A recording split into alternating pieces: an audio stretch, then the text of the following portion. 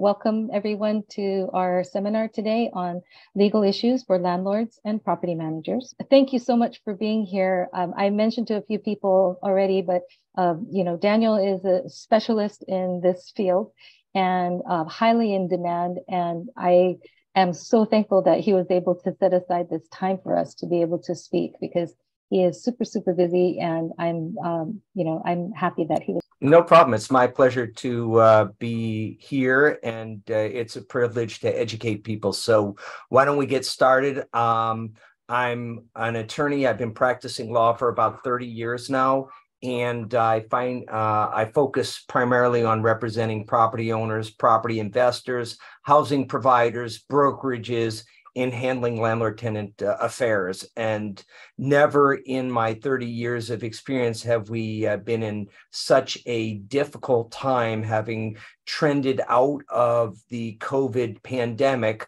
but still having some of the residue of the pandemic. And what I'm going to focus on are the general rules that we're faced with, how to properly handle a landlord-tenant dispute, and then some thoughts about what we should do with particular situations, especially in light of the fact that we are now trending out of the pandemic, but the courts are still trying to get their footing. And so there's a lot of delay and inertia in handling landlord-tenant disputes in the courts.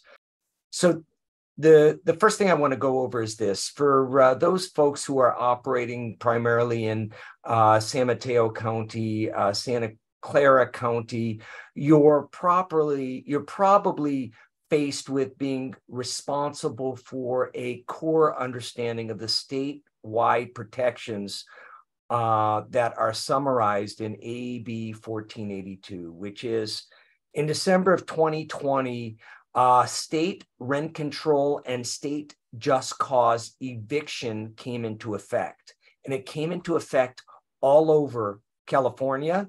But just as this law was coming into effect, the pandemic emerged. So people were focused on issues of the pandemic and may have forgotten that, look, if you are overseeing a multi-unit property, if you are overseeing or owning a triplex, a duplex, a 10-unit building, you're going to be subject to state just cause eviction rules and rent regulations. So let's do a quick review of this for now. If you turn the slide.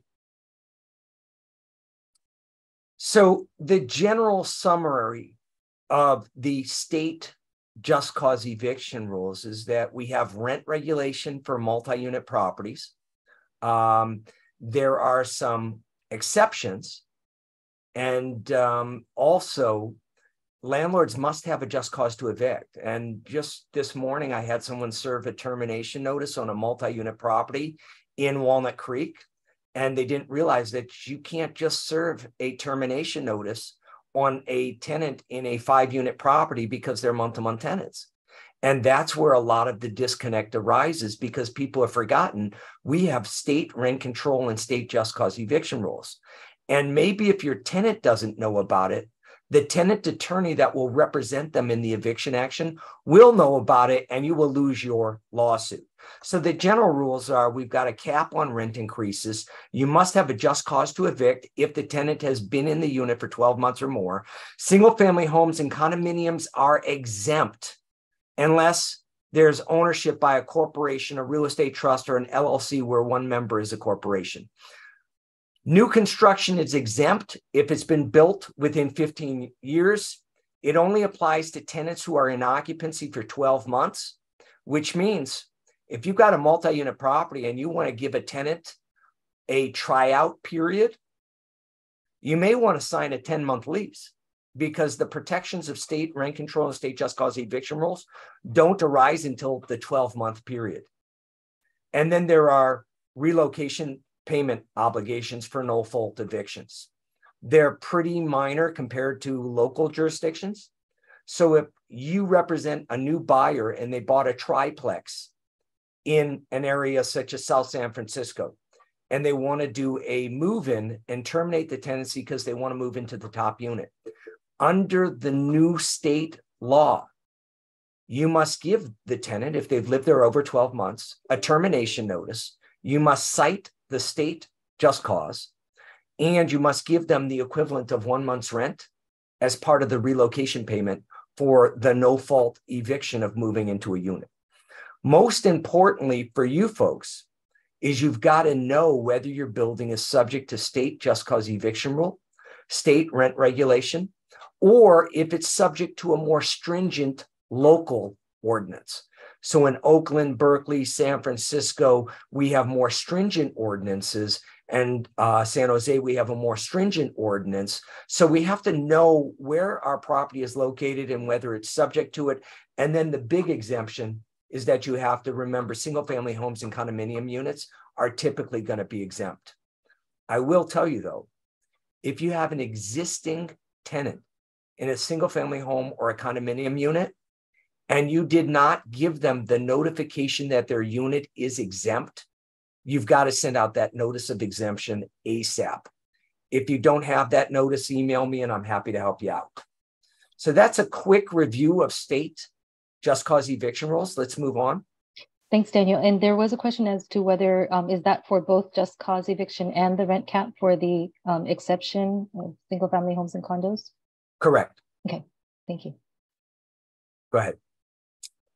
Now, the general just cause evictions under the state law: failure to pay rent, breach of lease, nuisance, waste, which is like if you set fire to the place or you allowed by your negligence a fire, and the lease terminated and the tenant has refused to execute a written extension, criminal activity, assignment or subletting in violation of the lease, refusing the owner access, using the premises for an unlawful purpose, termination of a resident manager, and after a tenant giving notice that they're terminating and they don't vacate, you can terminate. So those are the at-fault causes. The big ones that we're typically going to see is failure to pay rent or a breach of a lease agreement or nuisance. And that would, in my practice, probably be about 60 to 70% of the work I do. No fault under the state ordinance means it's no fault of the tenant that they're being asked to leave. And that's an owner move-in or a relative move-in, where you buy a property and you want to move into the top floor of a fiveplex unit. Withdrawal of the rental unit from the rental market, where you're going out of the rental business. Intent to demolish or substantially remodel the unit. And I want to focus on this substantial remodel. So let's say you see a 10-unit building for sale in Walnut Creek. The building is tired because it's a 1950s building. Even though you're subject to state just cause eviction rule, you could conceivably, if all the tenants have lived there for over a year, you could conceivably terminate all of the tenancies after you've got permits to do a renovation of the property, new roof, new flooring, updating the electrical, and you could terminate the tenancy, provide all of the tenants the equivalent of 1 month's rent credit, terminate, vacate, renovate, and then upgrade the units and sell an upgraded vacant building or re-rent at market rate. You don't have to offer the unit back to the tenants you displaced. So the beauty of the rent ordinance as it is, or the just cause eviction ordinance right now as it is statewide, is that you still have some benefit to looking at property, upgrading the property, terminating tenancies, and the cost to do this is not that great. It's the equivalent of 1 month's rent. Then the final one is the owner is complying with the court order. So if a building's been red tagged after a massive fire, you can certainly terminate the tenancy because it's no fault of the tenant, but you still need to terminate to remedy the conditions existing at the property. Or if there's a rodent infestation that's so egregious that the city comes in and red tags the building, you can terminate the tenancy. So those are the no fault ones, and they all require the equivalent of 1 month's rent credit back to the tenant. Rent increases. So let's talk about rent increases. We turn the slide. As we know, because of the pandemic, there's been a decrease in rents. There's been more vacancies, And while there are increased costs, such as increased utility bills, increased other related aspects of managing or owning property, rents have not caught up. I want to mention that a single family home in a condominium unit that's exempt from state rent control and state just cause eviction rules, if you want to raise the rent more than 10%, it's on a 90-day notice. If it's less than 10%, it's on a 30-day notice. If you're dealing with multi-unit properties that are over 15 years of age and the tenants have lived there more than 12 months, you're subject to state rent control. And you've got to be careful. You need to know that the maximum has got to be under 10%, and it's 5% plus the local CPI, which means before you raise the rent, you need to know what the local CPI is to know what the maximum is. Generally, it's between 5 and 9%. So it's 5% plus the local CPI, never to be over 10%. And these are for multi-unit properties built over 15 years ago and subject to state or just cause eviction rules. Condominiums, single-family homes are typically exempt. And if you go back to the original slide, the only reason a single-family home or a condominium will not be exempt if it's owned by a corporation or a REIT, or where it's an LLC where one of the members is a corporation. Most of our clients are going to be single owners of a condo or single owners in their own name of a single-family home. It can get tricky, but the most important thing is, when in doubt, reach out to an attorney, and I'm available, and ask me the question so we can go through the filtration process so you don't make a mistake. And you also need to remember, you need to update your leases. Why?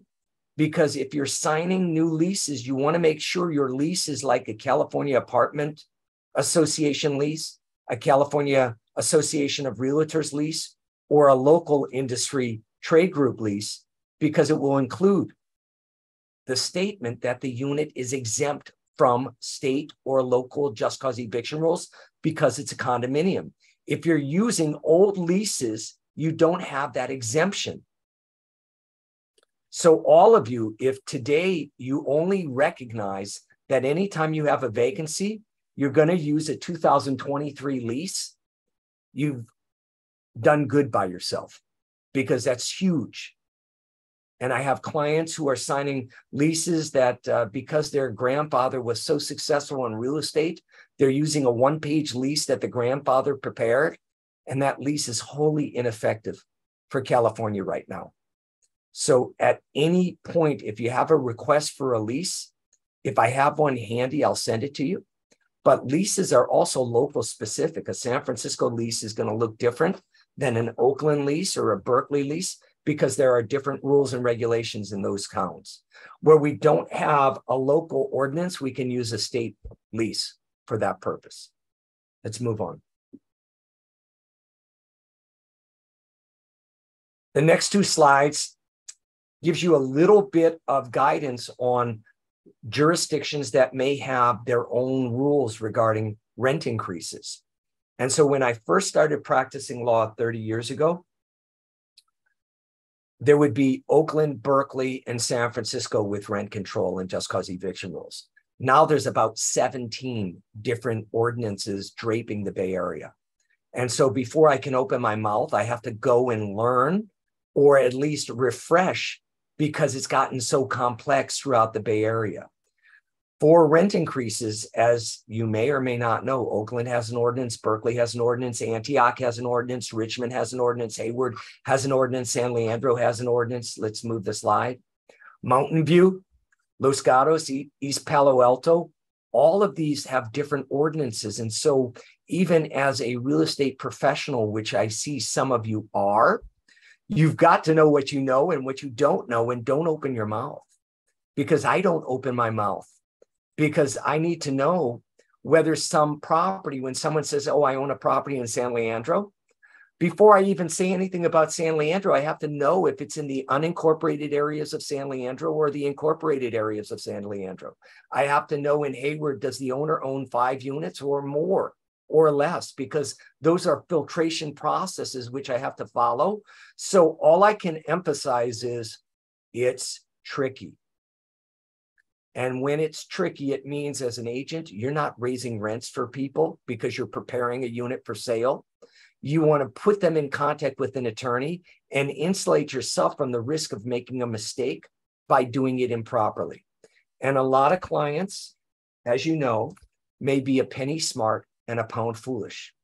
They want to save the cost of a rent increase prepared by an attorney, and they do it by pulling something off the internet, not knowing that the laws that were in place in the 1970s are no longer the laws in place now. And so they serve an improper rent increase. And let me give you an example of what's happening right now throughout the Bay Area. There's a young attorney in the East Bay who has a woman who has a voucher for Section 8. And what this woman does is goes on Craigslist, looks for people and phone numbers who are listing property for sale, and she calls the people up by phone and says, "Do you accept Section 8?" And they say no. Then the next day, the attorney sends a letter to these people in San Francisco or in the East Bay saying, "Hey, you violated the law. You're not allowed to summarily reject a person who has a voucher for housing. Therefore, we want 3 times the rent plus $5,000. And the clients are shocked that they're getting a letter from an attorney because they simply, by ignorance, said we don't accept Section 8. And that's a tester who then files a lawsuit. And I end up representing many of these clients. And if they, in writing or over the phone, said we don't accept Section 8, I tell them to settle the case because the cost of fighting the case is more expensive than the $10,000 to $15,000 you have to pay because you made a mistake. And those are the things we want to insulate you from. And if you are a real estate agent and you're helping a client out sell, but in the interim, you're helping them manage their property, you're potentially very risky to your brokerage and to yourself because you don't know what you don't know, and that's what gets you in trouble. And that little example, this guy who's an attorney in the East Bay has decided to shake people down with one person who's calling people up. And there's nothing I can do except for usually just pay because they did, in fact, violate the law. And it's no different than the shakedowns that were occurring on violations of ADA, where a shop owner may have a shelf that's too high or a walkway that's too small for a wheelchair, and all of a sudden they owe the person money because they violated the Americans with Disabilities Act. This is happening all the time.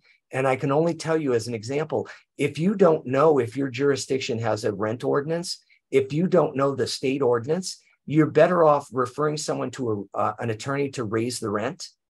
And that way you insulate yourself from the mistake. Let's move on. All right. So what I've been doing for the last 3 years for many people are negotiating voluntary move-outs. And I negotiate voluntary move-outs. So we have a dispute with the tenant. The tenant during COVID wasn't able to pay rent. They're still owing money to an owner. And now with COVID coming to an end, I may be able to proceed with the non-payment of rent eviction. But before I get involved in a non-payment of rent eviction, I ask for a retainer of typically $7,500. The tenant owes maybe $5,000, maybe $20,000. And the eviction process takes 90 to 120 days to get through the court system. So then during the eviction process, you can't collect the rent because if you take any rent money, you waived your right to proceed with the eviction. So you've got a debt of $10,000. You have to pay an attorney a retainer of $7,500. It's going to take 120 days to work itself through the court. And so there's always the option of negotiating a voluntary move out. Let's move the slide next. So my office has, through the pandemic, been negotiating deals with tenants where we negotiate a voluntary move out. So the tenant may owe $10,000 and we say, we'll waive the $10,000 if you move out in 2 months. And oftentimes it's a win-win situation for the tenant. Their rent is waived. There's a release of claims from an owner, and the owner doesn't have to go out of pocket with an attorney to recover possession of the unit. Because what a lot of people don't realize is most of the time, even if I go to court and I'm doing an eviction, before the eviction action is complete, I may be forced to go to a trial, and the cost of the trial may be greater than the amount of the dispute of rent. And so the economics of a eviction means the client is bleeding money. And when you win an eviction action, you do get possession, and you may get a piece of paper that says the tenant will owe you $15,000. But the likelihood of you ever collecting the $15,000 is minimal. So what we try to do is path of least resistance, the fastest and cheapest way to get a tenant out of the premises, taking into account attorney fees, time, and risk. And that's typically the buyout or the rent waiver. And my office is preparing buyout agreements throughout the Bay Area. Each jurisdiction may have a different rule and regulation or protocol to follow, but generally, these are the 8 questions I need in order to do a deal. It's still a voluntary agreement. The tenant doesn't have to agree. The tenant signs a contract to be out, and 95% of the time, the tenant complies with their obligations. Let's move on. And so I've just gone over the eviction process and told you it's about a 120-day period. And if you look at the bottom of the eviction chart, trial, 1 to 4 days. So a week before the trial, the tenant may now owe you $15,000, but they're entitled to a jury trial. A jury trial can take 4 days. If you do 4 days times 8 hours a day, that's 32 hours of an attorney time. 32 hours times my hourly fee, which is $500 an hour, is, and I haven't figured this out recently, but it's $16,000. So are you going to spend $16,000 going through a jury trial in order to get a judgment against a tenant for $15,000 when you know the tenant hasn't had a job for 3 months, is going through a divorce, and is unlikely to ever pay you? So those are the issues that we're facing in landlord-tenant law, which is you've got to be smart about the economics of the dispute. And I don't want to win the dispute. I want to resolve the dispute, accomplish my client's goals as fast and as cheap as possible, taking into account attorney fees, time, and risk. And that's why before I start an eviction process, I'm usually eagerly looking to see if we can get a resolution voluntarily. And that's because that's fast and cheap. And oftentimes I don't want to spend your client's money because I have so much work to do that I don't need the work. I want to do great work, and great work is accomplishing your client's goals as fast and as cheap as possible. And I can only tell you, through the eviction moratorium in Alameda County, through the state eviction moratorium, through the San Francisco eviction moratorium, there has been accumulation of a lot of debt. And even with that large debt, there are some tenants who are able to pay that debt off. If you're managing properties in high wealth areas, yes, you don't want to waive it. But if you're managing properties in places that are, more trying, more difficult, waiving the rent to recover possession of the premises is a good business decision. Because if you have to pay an attorney to handle an eviction action, it can become very, very expensive. And in the end, a week before trial, the tenant-free attorney is going to say they'll move out in 90 days if you waive all the rent money. And in the end, that may be cheaper than going to trial. So we're going to be in the same place we would have been had we done a buyout agreement, but only 3 months later. And this is how I see disputes, which is we try to resolve them as fast and as cheap as possible. We only proceed with the eviction process when we're out of options. The tenant is not talking to you. The tenant says, file a lawsuit, I'm not leaving. And you don't have any other choice, but then you've got to hire an attorney. And I've never been more busy. I just had one client who has been waiting for the moratorium to come over. They're sending me 10 cases a day because they're a large property management company, and they've got to cycle through the 60 of their 1,000 units that haven't paid, and they have no solution other than to get the eviction action going. Let's move on. So that is, in brief, a relatively rapid review of what I think is core information for you, which is I went over the state rent control rules, the state just cause eviction rules. I talked to you a bit about rent increases and being very, very careful about different jurisdictions. I went through the eviction process a bit and then explained to you why the economics of resolution through a voluntary agreement is ideal. And I wanted to also say to you this: I do a lot of education through mass emails to my clients or to people in the industry. I would welcome your email address because I will be sending you email updates as to new laws that arise and new information that is germane to the real estate community. And it's my privilege to help people out and educate them. That is something that I'm very proud of, which is I want to keep you out of trouble. And it's generally, you don't know the trouble you're creating because it's so complex right now. Landlord-tenant law in California is so much more complex than any other state. And what we have had recently is the emergence of state rent control, state just cause eviction rules, the COVID pandemic, state rules regarding the COVID pandemic, eviction moratoriums in different counties, in different cities, and we're emerging from it. And my guess is there are many owners of property out there who don't understand the rules and will create problems for themselves without even knowing it. They're lovely people. They have wonderful character, but they're like Mr. Magoo driving a vehicle with blinders on, not realizing their damage they're causing because they simply don't understand the laws that are in place. And in the Bay Area, you go from Hayward to Fremont to San Leandro to Emeryville to San Jose. You're in different jurisdictions with different rules. And I can only tell you that even a landlord attorney, such as myself, I'm going to refer you out if it's a San Jose matter because it's far from my office.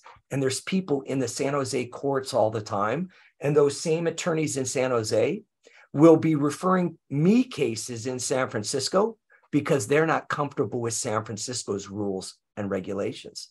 A 3-day notice will look different in San Jose than it will look in Richmond, then it will look in Oakland, then it will look in Berkeley, then it will look in San Francisco or in San Mateo, the city.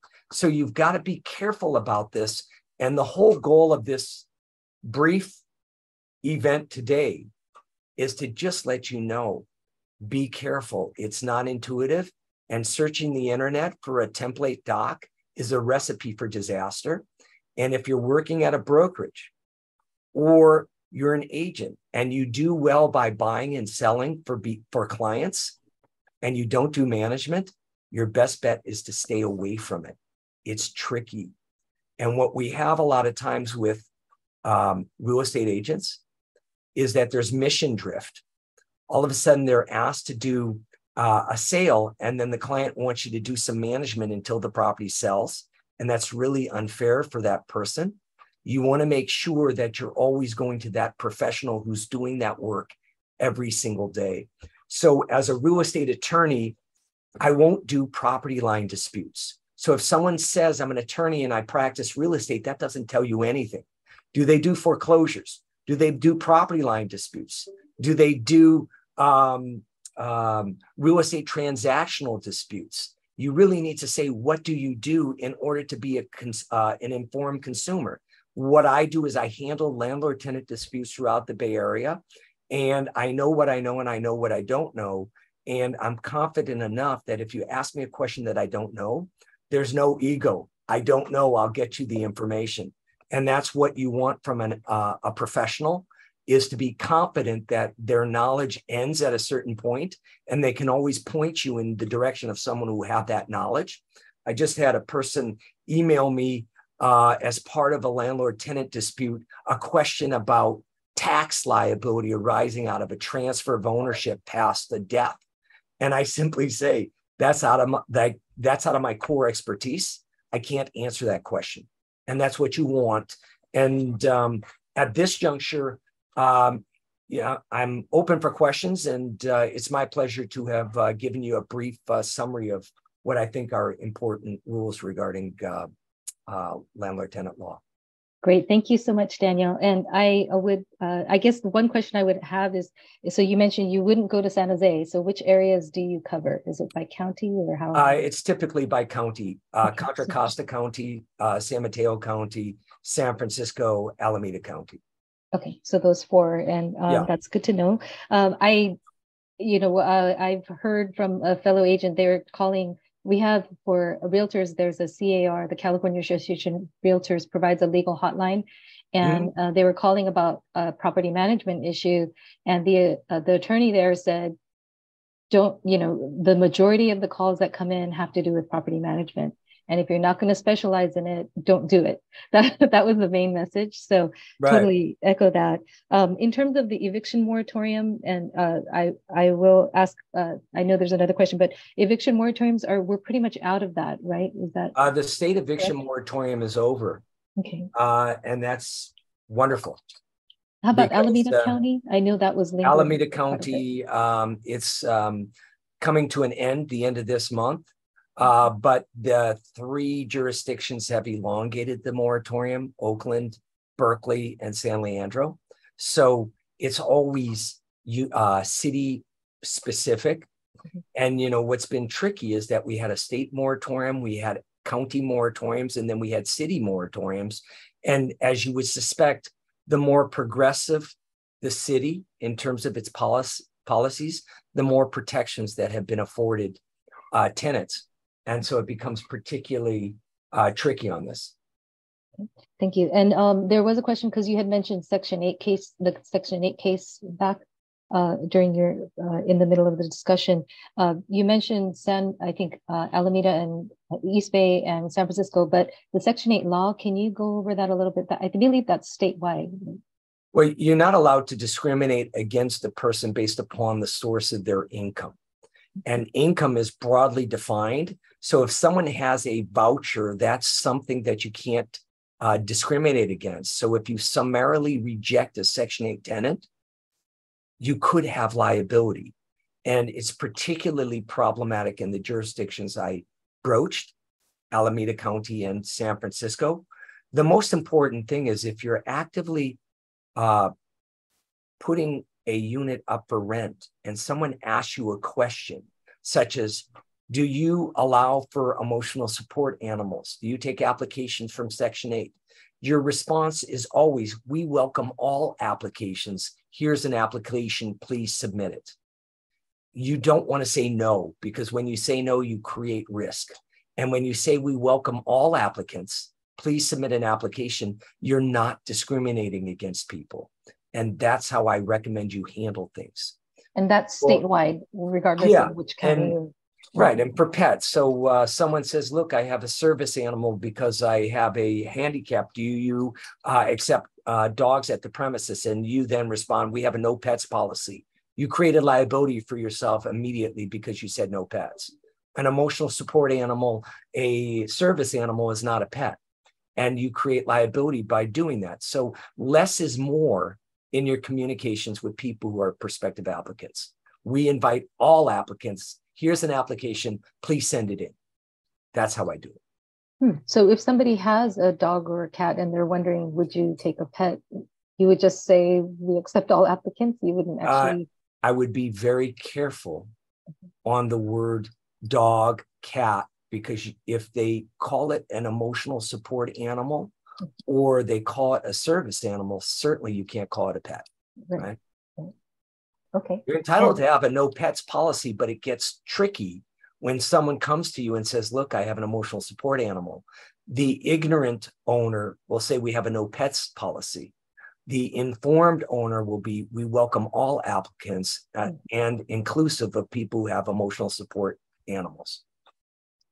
Perfect. That's good. I'm glad that we're recording this so I can get that statement. And then going back to Section 8, so although you welcome all applicants, there's no requirement that says you have to take someone with the Section 8 voucher or anything, right? Well, there's no requirement as to... There's no requirement. They may not meet the threshold credit requirements. They may not have good personal or professional references. There may be stronger applicants. You're allowed to select the strongest applicant. It's just you don't want to be involved in discrimination right out the gate. Got it. And then now going to the buyouts, and if anybody has questions, you're welcome to put them into the chat. In terms of the buyout, what are you generally looking at in terms of costs? What is it that somebody, say in San Francisco, because that's very common. Well, the average buyout in San Francisco is $40,000. So, but that's because if you sell a unit vacant versus tenant occupied, there may be a swing of $150,000 on the sale price. San Francisco is a different animal because if you're doing an owner move and eviction, you may have to pay $7,500 per tenant, up to $22,000. So if you're a seller and you want to sell a unit vacant, the tenant may say, I'll leave for $40,000 because my 3 tenants are going to get $22,000 on an owner move and eviction. In other places, it's all negotiable, and it's all, sometimes I get a waiver of rent from move out. Sometimes I have a waiver of rent plus the return of the security deposit. Sometimes it's an additional $5,000. It's all over the place. The owner needs to know their math as to when it makes sense and when it doesn't. And I'm happy to consult with an owner as to how to do a buyout, how to set it up. It's a little bit of law and a lot of social engineering. And so there's a process that we could follow that helps. So during COVID, I was writing letters to tenants about COVID rent debt saying, you're accumulating rent debt. We're not waiving the debt. You'll still owe it despite the pandemic. We're entitled to the money at some time. And then the owner, maybe a week later, would reach out after receiving a letter from me. The owner would reach out to the tenant and say, look, my preference is that we resolve this amicably. Would you consider voluntarily vacating? And I would consider waiving the rent. And that sort of pressure from an attorney and then a dialogue by the owner was successful in getting some of these units vacated. Because if they're not vacated and the tenant continues to not pay the rent, you're going to spend a small fortune using an attorney to proceed with the eviction process. Sure. Great. And so another question that came in is, am I correct that Section 8, so are Section 8 tenants exempt from state rent control? They are exempt from state rent control.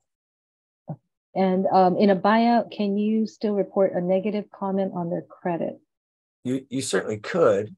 There's no prohibition against it, but it would probably be contrary to the spirit of the agreement. We have, in some of our buyout agreements, we have a confidentiality provision and a non-disparagement provision, because oftentimes I don't want a tenant to move out, take money, and then on Yelp, write negatives about the owner. Because, if we're giving you the benefit of waiving rent, we expect you to behave honorably as you exit. So it cuts both ways. I see. So, and then also you can probably put in there, that if you agree to this, then it won't affect your credit or something like that to make it more attractive to a tenant. Is that?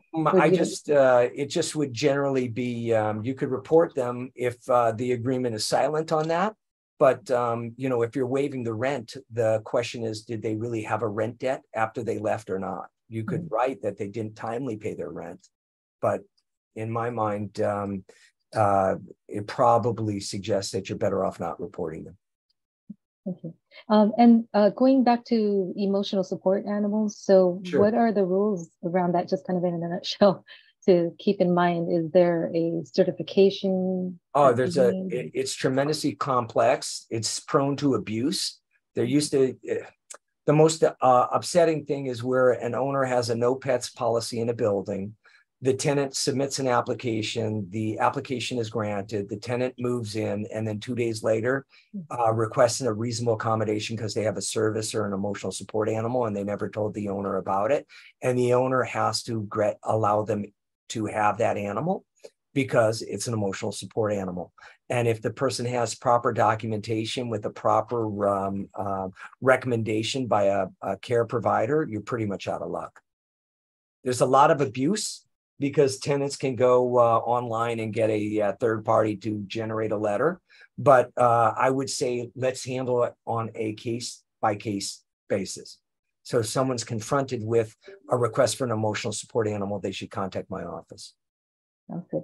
And can you speak a little bit to what are some of the new laws you mentioned that they're, and I'm aware of some that they're trying to pass statewide for regarding Costa-Hawkins and et cetera. So could you speak a little bit to that in terms of what to watch out for or what we should be aware of? Sure. So there is a movement throughout the state to, one, tighten up the state laws on just cause eviction and rent regulation. And there's also an attempt to try to get rid of Costa-Hawkins, which Costa-Hawkins is the law that does not regulate rents for single family homes, condominium units, and when units become vacant. And there's an attempt to regulate to get rid of the Costa-Hawkins law. The reason why it's called Costa-Hawkins is because those were the two last names of the legislators who put in the laws. So Costa-Hawkins is just the name of the two gentle people who submitted the law. But there is a movement now that is proceeding to try to remove the freedom from rent regulation for single family homes and condominium units. Yeah, that's pretty big.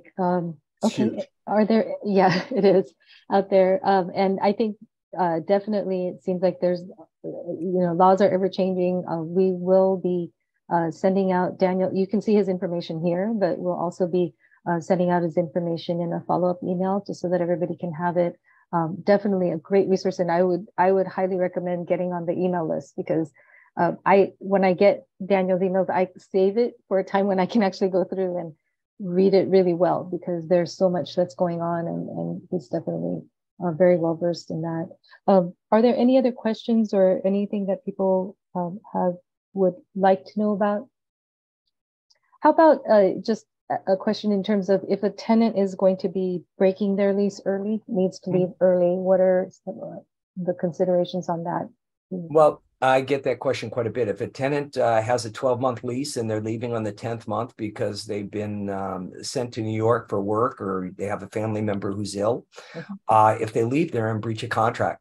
They are obligated to pay for the rent that has accrued for that 2-month period. But an owner has an obligation always to mitigate damages by trying to re-rent the place. If they're unable to re-rent the place for 2 months, the tenant owes that money. If they are able to re-rent it, let's say on month 12, then the tenant owes 1 month of additional rent, plus the additional cost, the ancillary cost of having to re-rent it. Most importantly, when a tenant breaches, you contact an attorney. I can write a letter real quickly to the tenant. Dear tenant, you had a fixed term lease. You breached the agreement by vacating early. We will attempt to mitigate your damages.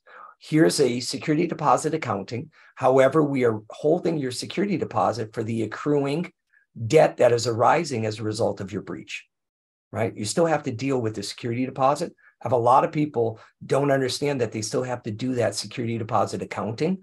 They simply hold the money pending the breach. And then after the dust clears and you figure out how much rent or debt the tenant owes, you make a decision whether you're going to go to small claims court, whether it's a huge amount of money and you want to go to regular court, or whether you want to not pursue it because you don't want the aggravation of chasing people for debt. Okay, thank you. And there is I know before this other question, I believe there's some talk about the security deposit, about limiting it further. Right now, it's at 2.5 months. Actually, it's 2 months for a unfurnished unit, 3 months for a furnished unit. And there's a desire to try to limit it to no more than 1 month. And is that going to happen, you think? Or I have no idea. And okay. Like I said earlier, I know what I know and I know what I don't know. Sure. I execute on laws that have been passed. I can comment on laws that haven't been passed, but I'm not actively watching everything that's going on in Sacramento. I will tell you this, though. It's starting to look like housing, even if you own it privately, is behaving like a utility, where you have to get permission to raise rents, where they're limiting when you can terminate. And that noose is getting tighter and tighter on the ability to use your personal property in a way that you'd like without any sort of limitations. And housing, because it's so political, because we have such a crisis, is one area where those regulations just keep coming into place. And as we have a bigger divide between people who are wealthy and people who are struggling, the tension is on that housing issue. And that's why we're seeing a tremendous amount of litigation and new rules regarding it. Definitely. And I've also seen a lot of movement about registries, where you have to register your investment property and some control over that. So a lot moving. So I would encourage everyone, if you have investment property or thinking about getting it, definitely have Daniel as a resource, but also pay attention to what's happening in your jurisdiction, in your city, in your county, because that's going to matter. There's a question that came in, and I'm not sure if this is tenant related. I saw the question. So if a tenant moves out and they're owing you money that arose during their tenancy and it arose during a period of the pandemic, you can certainly subtract the security deposit for that unpaid rent. There's nothing in the pandemic that forces you to waive rent. There was a delay in demanding it, but once a tenancy is over, you're certainly entitled to pursue it. Okay, great. And then there's another question about this one. I think is not so much of a tenant one, but about a tree and a fence. I don't typically handle border disputes, but I can tell you that if you have a tree with limbs hanging over another neighbor's property, the neighbor who has the limbs hanging over is entitled to cut those branches that are trespassing over their property line, but they have to do so in a manner that does not hurt the tree. Yeah. Look, it's my pleasure. And, if people would like to be on my email list, Gene, if you would collect the emails and send them to me in bulk, I'll get them on the list. And otherwise, thank you very much for inviting me here. And again, it's my pleasure to help. Well, thank you. And thank you so much, Daniel, because I know you're very busy, but I love that you love to educate people and help get the information out there. That's what we're all about as well. So, yeah, of course. Thanks for organizing this, and everybody have a wonderful Wednesday, and go Warriors, I guess.